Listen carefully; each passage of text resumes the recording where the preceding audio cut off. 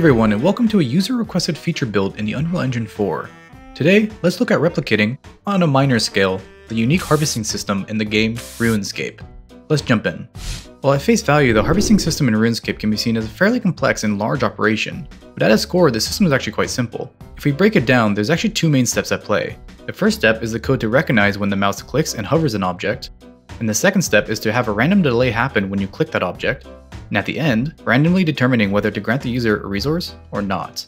Now, that said, there are a lot of things that we won't be building in this video, including the vast systems for what type of resource you can get, how the type of wielded tool can affect your harvesting chances, etc. Those I'd consider auxiliary to the harvesting system itself. Now, with the vision painted, let's get building. In the content browser, right-click and select Blueprint Class.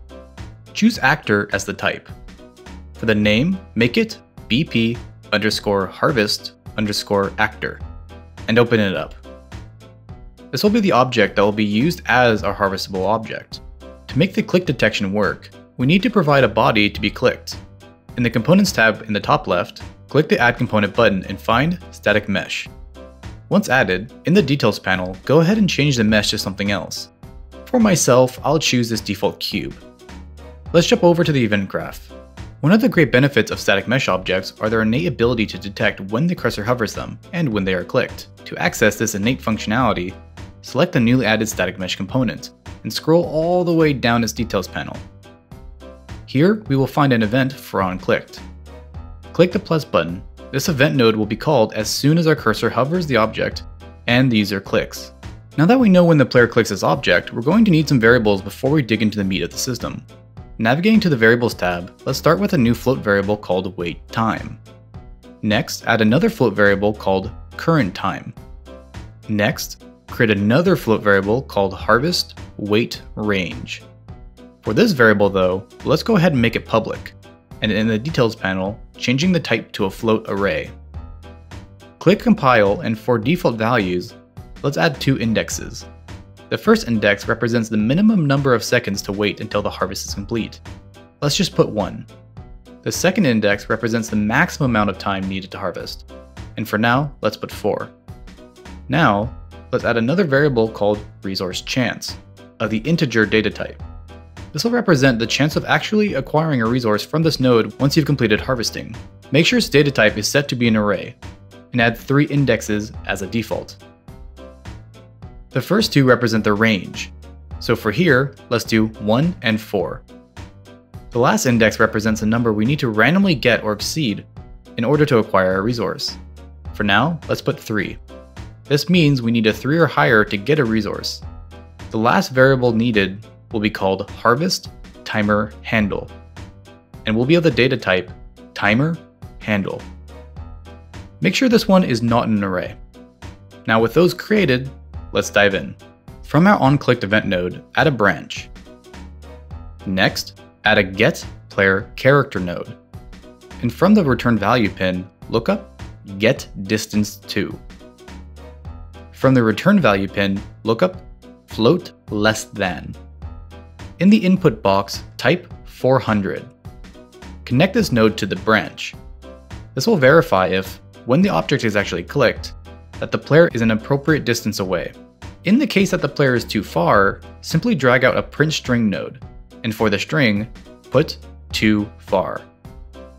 In the case of us being in range, add a print string that says can harvest. Now, we're going to need our first function. Click the plus function button in the functions section of the left side of the screen, and rename this function determineWaitTime. This function is where we will randomly decide how long the player will need to wait to get a resource. Drag in a set reference to our waitTime variable. Also, drag in a get reference to our harvestWaitRange variable. From this, pull out 2 get nodes, with the first node set to index 0 and the second set to index 1. Right-click and add a random float and range node, and plug the 2 get nodes respectively into the min and max pins. From the return value pin, plug it into the set reference. With that in place, we now have our wait time complete. Let's jump back. Drag in our new function and connect it to our print string. From this new node, drag out setTimer by function name. This node will kick off a timer that will repeatedly call our harvest function over the course of our randomly decided wait time. However, we now need our core harvest function. Once more, click the plus function button and call this new function harvest. Our first step is checking whether our current waited time has exceeded the determined wait time. Drag in a get reference to both our wait time and current time variables. From one of them, look up float is greater than float. Plug the current time variable into the top pin and the wait time variable into the bottom. From the Boolean pin, add a branch and connect it to the function entry pin. From the false pin, which represents us not having waited long enough, add another branch node. This one will check if the player has moved since the beginning of the harvest. Right-click and add a get player character node. From the return value pin, add a get movement component node. From here, look up velocity. And lastly, from here, look up not equal to. Make sure this node is checking whether the velocity is 0 in all three axes. Connect the Boolean pin. From the false pin, which represents that the player has not moved, add a set reference to our current time variable. From the current time input pin, look up float plus float. From the upper input pin, add a get reference node to our current time variable. From the lower pin, add a get world delta seconds node. This will simply make sure our variable increases proportionately to the actual game time instead of the actual frame rate. And make sure to position it a little ways away so we have some room.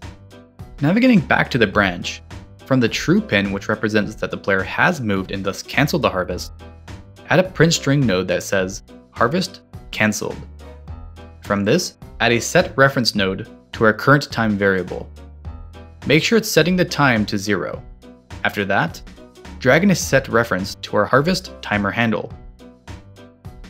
From this, look up clear and invalidate timer by handle. This will clear our timer so it doesn't perpetually exist in the background. With that, now our player can cancel the harvest by merely moving. Let's jump all the way back to the first branch. From the true pin, which represents a completed harvest, add a print string node that says harvest complete. From that, add a branch. This branch will determine whether we actually get something from this node. Drag in a get reference to our resource chance array. From it, add 3 different get nodes, each one representing one of the 3 indexes that comprise the array. Next, right-click and add a random integer in range node. Plug indexes 0 and 1 into this node. From the return value pin, look up greater or equals to. Connect the last get node into the bottom pin, and connect the Boolean pin to the branch. From the false pin, which represents that we unluckily got no resources, add a print string that says no resources gained, and plug this into that set current time node from earlier. From the true pin, which represents we have gained a resource, add a cast to top-down character node. And from the object pin, look up get player character. Currently, we do not have a variable that represents resources on the player, so let's quickly add that. Jumping out of this blueprint, navigate to your top-down character blueprint, or a character blueprint that you are using for your project.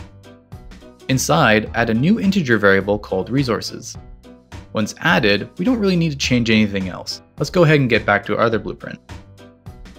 Once back in our harvest function, from the as top-down character pin, look up a get reference to our resources variable.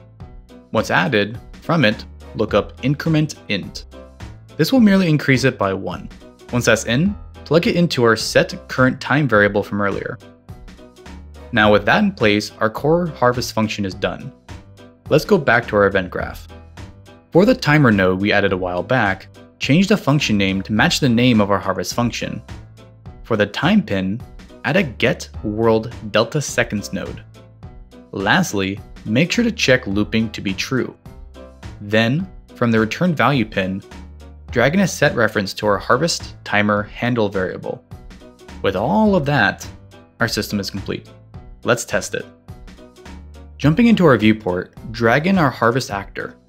Now, in the details panel, those array variables are available to us to change on a per resource basis, offering some hefty customization ability. Before we really pay attention to that, let's go ahead and hit play. If we click on our actor, it'll say we're too far.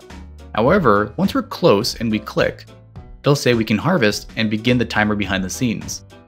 Once it's complete, we'll get a message for whether we actually successfully gained a resource or not. If we attempt to move while harvesting though, it'll let us know it's cancelled. And that is our resource harvesting system. Thank you once again for joining me. If you liked this video or found it useful, please make sure to hit that like button and subscribe if you'd like to see more. Most importantly though, leave your thoughts and ideas in the comment section below, as I'd love to hear them. As always, I'll see you in the next one.